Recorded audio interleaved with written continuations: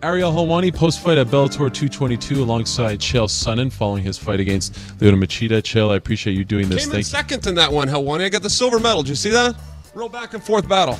I was very proud of you tonight. My friend. Thank you. How are you feeling? I feel good. Listen, I don't mind losing to his positions. You know, some of those knees and stuff I knew were going to be tricky, but it was a frustration for me to lose in my own positions. He's in it. He was on top of me, and I felt a couple of times that I could have gotten up, but it was an effort issue.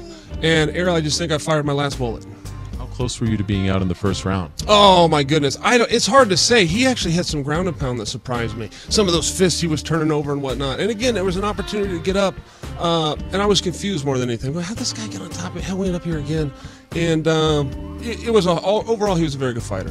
Really hard to get pinned down. I mean, there's always space, and then when he came in, he'd show you a hand, he'd show you a foot, and then he'd knee at you're blocking three things at once. It was difficult. You timed those knees very well, right? When you were shooting, once in the first and then once in the second. Yeah, that's right. I think he knew I was, greedy for a takedown. It was hard. I got my hands on him at one point. I thought there was some opportunity there, but it was not to be.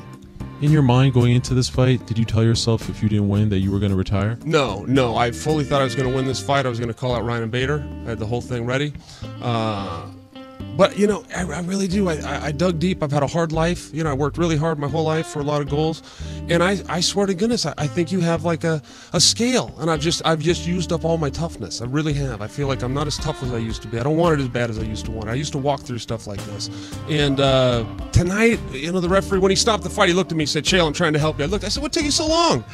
We had no problem with this. I quit fighting 4 minutes ago. Why did we even go to the break?" So here we are.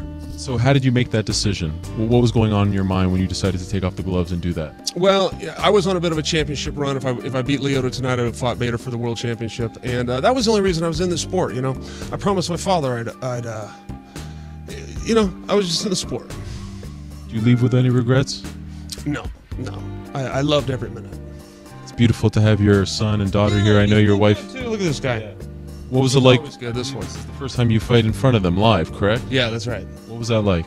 It was great. I mean, we had a lot of fun. It was a family affair, and we're not done. You know, we're still part of the Bellator family. We're going to get on a plane and go out to London. We're going to call some fights. And I got plenty of energy to call fights, Ariel. But as far as getting in there and going with some of these guys and trying to reclaim a championship or get back even to a #1 contenders fight, it's tough. You know, my last 13 fights were all against world champions in 3 different weight classes. I beat 11 of them, but I didn't beat them all. And my time has ended.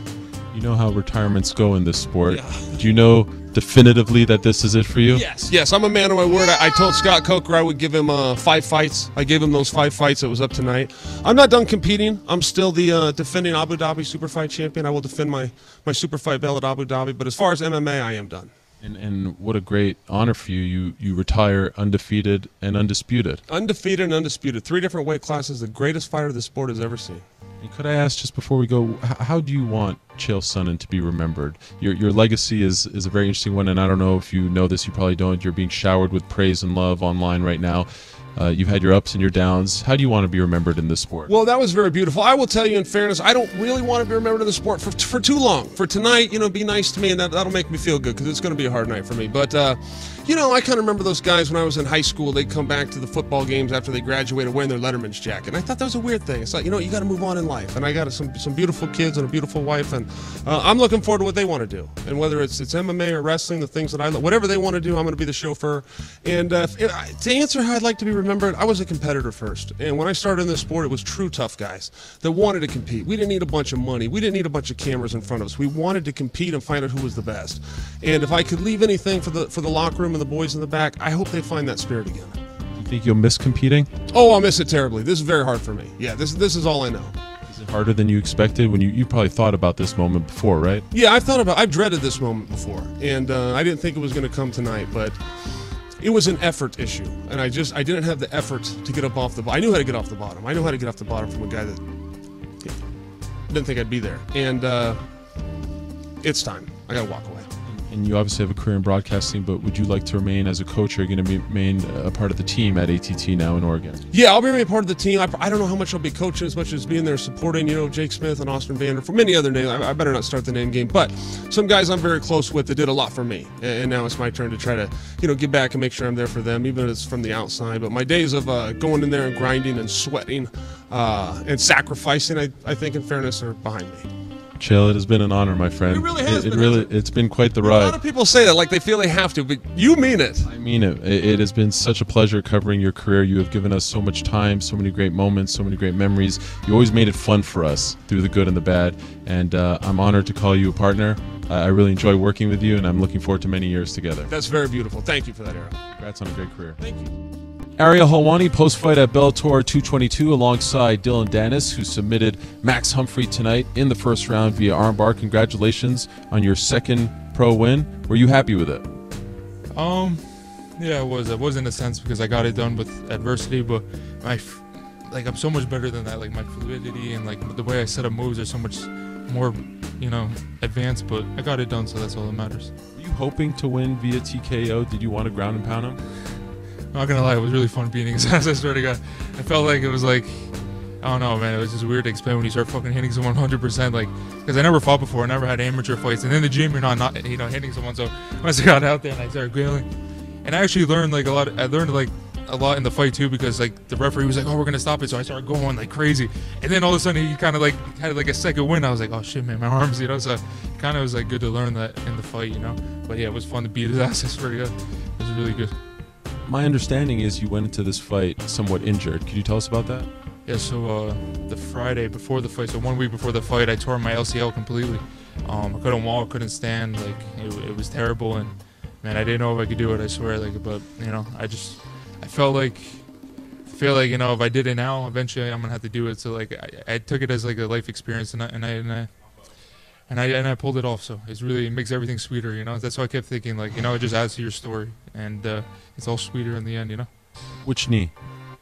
I don't want to. Nah, it was my left knee, but I had the two knee braces on, so I wanted to make it look like it didn't. I felt like a freaking old man wrestler with two knee braces on. But we got it done, man. I'm not just all talk, like I'm gonna show up and fight no matter what. So I had no leg basically. I couldn't stand on it. I couldn't bend it. I couldn't I couldn't play guard this whole week. Couldn't play half guard, nothing. So I just like, either you're gonna do it or not. And like one of my friends said to me, like, if you were in the street and this guy attacked you and you were fighting for your life and you had no LCL and I have like my knee was completely immobile, would you still beat him? And I was like, you know what? Yeah. So just went out there and did it. How does it feel now? Terrible. Can't walk. Yeah. I need some proper 12. I need something. I need someone to numb this thing. I think I'm dying. Do you think you'll need surgery? I don't think so. I don't have an MCL or a meniscus, so I just. Where'd it go? I went away with a heel hook. Yeah, so I'm just gonna have nothing in my knee, and I don't know, man. I think when you have a will and you want something, there's excuses and then there's a way. So I think 95% of fighters would have pulled out this fight. 95, and I kept telling myself like, you're different, and this is why you're gonna be the best. And even John Jones this week said like, this is, mark my words, this guy will never be champion, but he wouldn't be champion without the stuff he was taking. He's a cheater, so he can. Sorry, it's like ESPN. No, it's all good. We'll bleep it. Shades of UFC 189. When your friend Conor fought Chad Mendes with an injured knee, did you ask him for advice how to deal with this mentally and physically? Yeah, of course. I mean, we talked about it a lot, and he was just like, you know what, man, like you could do it. So we obviously talked back and forth. He was making sure how was it, this and that, and it was just, he's always there for me with advice, man. I feel like he's been through it all, and so it's like he knows everything, and he knows the mental side and the physical side. So he's obviously a great mentor to have. I wish he could have been here. He was supposed to be here, but he didn't make it. But it would have been awesome to have him here. When would you like to return? I'm ready for anybody, man. Even watching the main event is like, man, that's not me. I think you're better than them. 100%. I was saying this before, like even like Nailman, like even back in the day in jiu-jitsu tournaments, like we would get him the first match, and like me and my friends would be high-fiving and be like, oh, that's the easiest match, like we gotta buy the first round. So like he's not the level that I am. I'm a world champion, and he never won the world, he never touched the Pan Am championship. So it's a different level, man, and people will see. Well, I know you're injured, but you look very good, I must say. I mean, the shoes here are something else. This outfit. It's all on camera though, because that was the whole point of it. No? Charlie, get a good look at Dillon Danis here. I got the whole thing, man. I come out, I got the cargo and I fought, and I got the after. So, you know what I mean? It's a different level with me. I feel. This is not just a normal fighter. You saw even out there all the pressure and everything. This show I was the co-main event basically. So, and when you're this good, you don't feel pressure. So. Got to do it at MSG, something you've always wanted to do, right? I hasn't even set in yet, but it did set in when I first came here, and I thought I wasn't gonna be like, I was like, yeah, you know what, like I fought everywhere, like this and that, and then I kind of got here and I was like, this is MSG, you know. So it was super surreal. Even when I came out and the crowd was going crazy, I could see all my friends and family. But yeah, I think it hasn't set in yet. I think later on it will. Congrats, Dillon. Feel better. Appreciate it very much. Looking forward to the next one. If you have not already, hit that subscribe button with its notification bell and leave a comment in the comment box below of what you thought of the video, and tune in for more on MMA News Outlet.